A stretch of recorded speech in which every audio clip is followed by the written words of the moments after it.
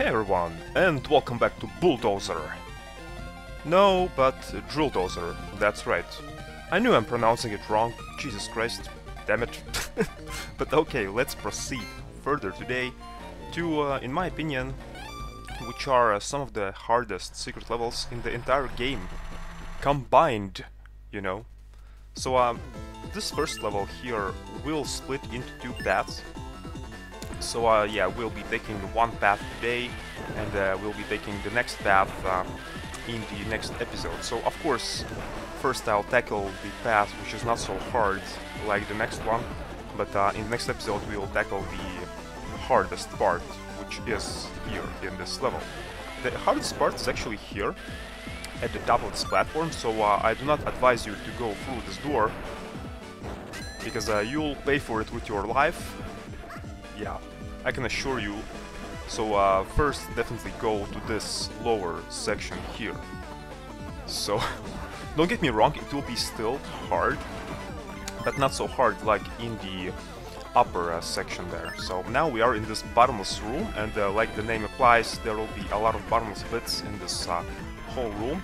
But as you can see here, we have these funny little police dudes that are, well, wearing makeup for whatever reason. If you take a closer look at them, they kinda look like clowns. They have these eyes with makeup. So yeah, that's a pretty weird design for an enemy. Like, really? Like, what the hell is that thing? Like, what? But anyway, here, so basically what you need to do, you need to reach the other part of this room, yeah, this platform.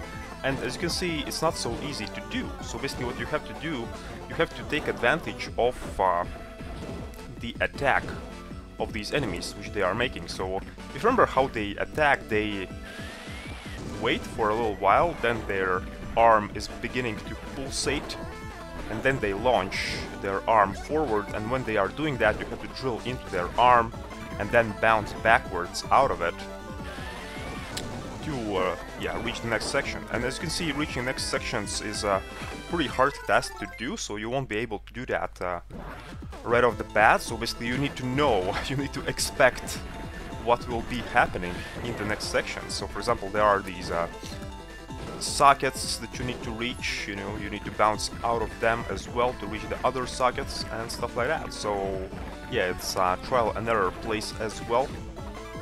Yeah, what I noticed about these arms, that they are kind of beginning pulsating and then they are launching forward at you after about 3 seconds or so. So yeah, you need to get the timing right to drill into these arms and then bounce backwards to launch yourself backwards, you know, and then you can do, well, other things related to other parts of this whole room. So yeah, it's a pretty tricky room, so as you can see, the level starts, well, not so easy.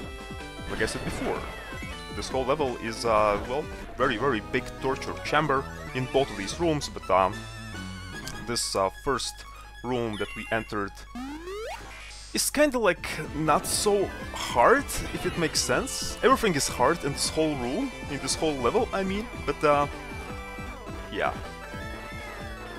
This is only the beginning, basically. So in this next room we also have these police dudes, which are wearing makeup, and they still look funny, but now they have this electrical outfit on them. I don't know what the hell is that thing. So if you remember how you can deal with these dudes, you need to drill into their screw, which is on the upper part of their body. So you can't just take them normally, you know, out. So basically you unscrew the screw, and then they are running like a madman from you, away from you, I should say. And then you can kind of dispose of them normally here. So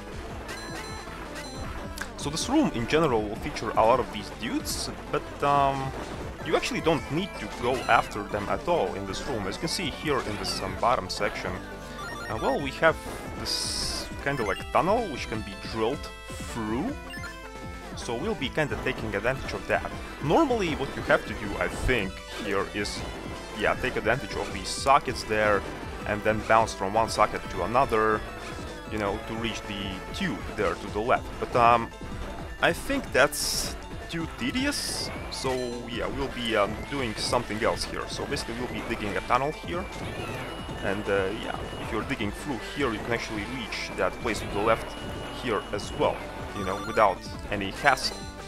So you can drill these upper blocks here as well. I don't know why you need to do that, but well, you can make fun of these guys, I guess. You can just trap them in these platforms where they are walking there, and yeah, they won't be able to reach you, or you can just lure them in so they fall down to that tunnel and stuff like that. But it's pretty pointless, really, because here actually you can reach that left tube where we need to go from the lower section, and yeah, I'll be kinda cheesing this whole section. How exactly, you'll just find out in a moment. So you see there are these electrical things there, so we'll be taking advantage of our invincibility frames. So stand here, and when you jump and when you are facing away from the tube, the knockback kinda bounces you backwards so that you can reach that ledge there to the left, as you saw there. So basically, yeah, no hassle is needed at all in this particular room, because you can just cheese it by using your invincibility frames and that knockback. So, and also here, yeah, we have these tubes, if you remember, where you need to stay at a certain gear in order to proceed forward. So here, for example, you need to stay at the second gear in order for the tube to lead you forward. If you're not staying in the second gear, then it kinda launches you backwards. So yeah, we already met this kind of thing, you know, before. So yeah. Okay, so next room will feature a lot of these tubes with numbers. So yeah, you need to take a closer look at your surroundings in this particular room, because there will be a lot of them, and also, like I mentioned before, trial and error plays. So basically what you will be doing in this whole place, you'll be making many mistakes in order to advance forward, because there will be a lot of these tubes with numbers, and well, you need to know what to expect, you know, when you're advancing forward through this section, in order for you to be reactive to that kind of stuff, if it makes sense. So I advise you here, especially in this particular part, to use your scouting mechanic to look upwards to see what tubes to expect forward, because this whole section kind of loops around itself. So yeah, at first we'll be kind of going to the right part of this whole room, then we'll be looping around it, then we'll end up in the upper section, then we'll go to the left section, and then from the left section we'll kind of go again to the right section and stuff like that. So so yeah. Alright, so I think first we'll head on to this lower part here. But still, if you're using that scouting mechanic there in the lower section, it's still hard to remember all these things. So also there, use your scouting mechanic as well to take a closer look at the upper part and see that there is actually blue too. So okay, and here use your jelly blocks, yeah, to reach, well, our third gear. That's why I went to this lower section first, to actually grab it, so that the other things in regards to this whole torture room are much more easier for us. So you don't have to kind of go backwards here like I did. Through this part you could just, yeah, land here and go to this place normally like you did before, you know. But I was just taking advantage of it just for the sake of time, but I kinda screwed it up anyway and landed, well, in the electricity. So here you can't look upwards, unfortunately, because you see there is this electricity at the bottom. So when you will try to look upwards, electricity will kinda hit you, and yeah, Jill will just snap out of that animation and she won't be looking upwards. What you can do here, you can drill into these yellow blocks, and then they kinda leave this platform where you can stand unarmed. So yeah. So if you want to use your scouting mechanic, take a closer look what is happening upwards, you can just, well, get rid of one of the blocks, then stand on that platform where the block was, and then use your scanning mechanic. So I was failing in this whole part a lot. I don't know why, just, well, because, like I said, you know, you don't know what to expect when you are moving forward at high speed, so sometimes you can screw up your drill inputs, and I was doing that a lot in this particular section. And then later on I kinda realized, you know, there are a lot of these yellow blocks here, so as long as I'm screwing myself up here, yeah, let's just take advantage of these blocks, let's just drill through all of them. You never know, maybe you'll get some chips in the process, and these chips will be really important, especially in the next part of this whole level, in that other door, which you remember from the beginning of this episode. There are two doors when we entered this whole level. So yeah, for that other door, these chips will be really important, because, well, simply in the other door you'll die a lot, and that's pretty much it. No, but for real, the other door is a much more challenging one than this first one, so I definitely advise you to go through this first door first, you know, when you play this level first, you know. So yeah, overall, what can I say? We already experienced Jill sandwiches a lot, right? So in this whole part you can experience, well, toasted Jill sandwich, you know, because there's a lot of electricity and stuff. Roasted and toasted, what can I say? Like, for real. As you can see, yeah, I'm failing here a lot. Simply because, well, you see these pipes, they are not too big, they are really small, and you don't have much reaction time to, well, react to these different pipes, to these different combinations, you know, gear combinations and stuff like that. So that's why, yeah, you can take quite a lot of beating here because of that electricity. But still, you know, it's not so much of a beating like it will be in the next episode, trust me. So, but yeah, after our struggles, well, eventually we can prevail after a while, and yeah, proceed here forward. So here will be, yeah,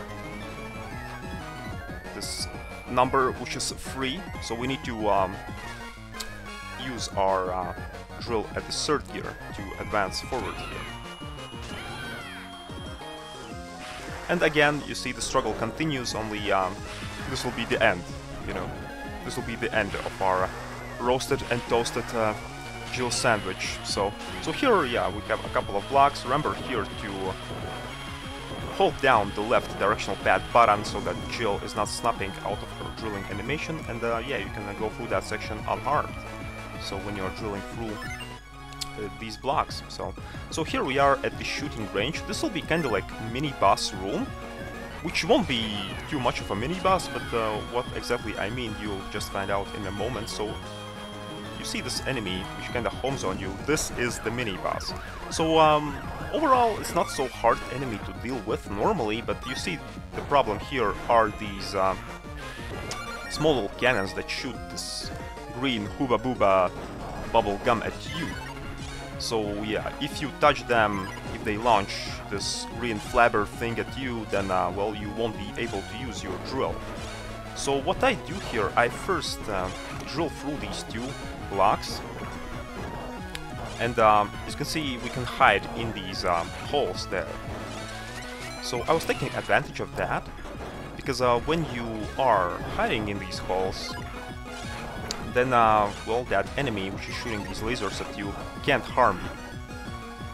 As you can see, after a while, he's not seeing you. So basically what I was trying to do here, I was trying to dispose of these cannons first and then go after that enemy, you know.